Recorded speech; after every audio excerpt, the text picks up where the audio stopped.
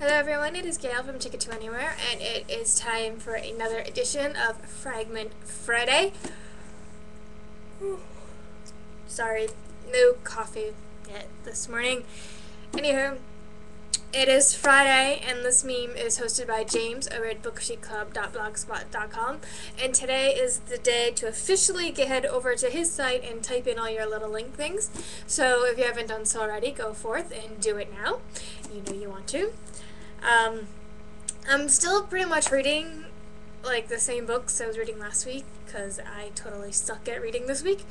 But yeah, so I'm still reading Two Moon Princess, which I'm having kind of some issues with. I mean, the girl learns English in a day, but she takes like a week to learn how to use a fork.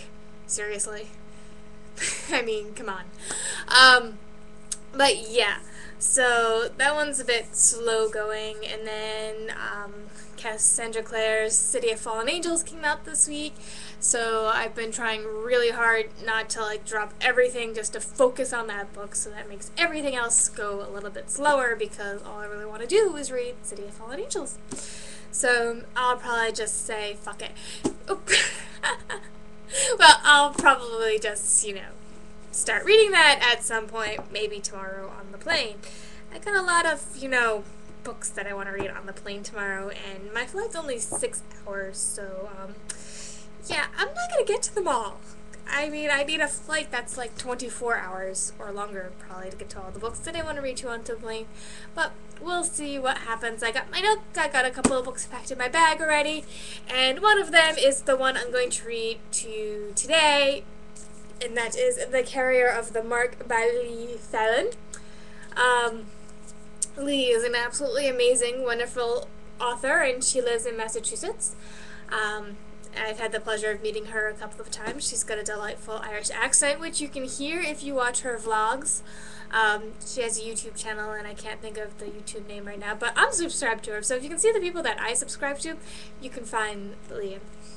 But yeah, absolutely wonderful person, and I'm very, very excited to read her book. But what I'm going to read to you, since I haven't read any of this at all, and I don't want to spoil anything, I'm going to read to you from the prologue, and I just like how on the inside it has all these little wispy things, kind of goes like on the front with all the wispy things. So I'm going to read to you the prologue. James. Okay. Flames. Let's get it right. Flames engulfed the boat, and my lungs arched as... I can't read today. I should not do these things without coughing. Flames engulfed the boat, and my lungs ached as dark, noxious smoke filled the air. I struggled off the dirty makeshift bed and shuffled across the floor, the cable ties binding my hands and feet, making my progress slow. Then a wall of water smashed through the cabin, dulling the flames. Seizing my opportunity, I threw myself toward the wooden stairs, where the remains of the fire licked their way upward to freedom.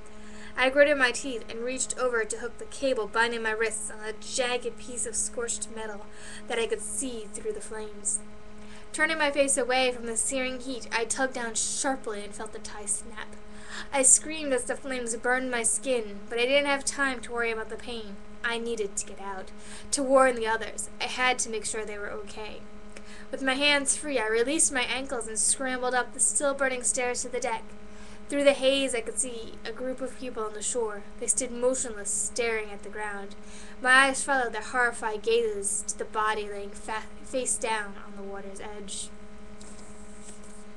And so that is the prologue of The Carrier of the Mark, and I just think it sounds absolutely fabulous, and now I want to put aside everything else to find out just what the heck is going on there.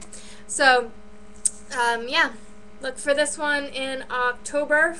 Right, yes, October from Harper Teen, and I don't know if I'll be around next week because, as I said, I'm going on a plane. I am actually going off to see this little girl. This is my niece. She is quite adorable and cute, and she might be taking up all of my time next week with distractions, so if I don't see you next week, then I will see you the week after, and yeah, happy reading.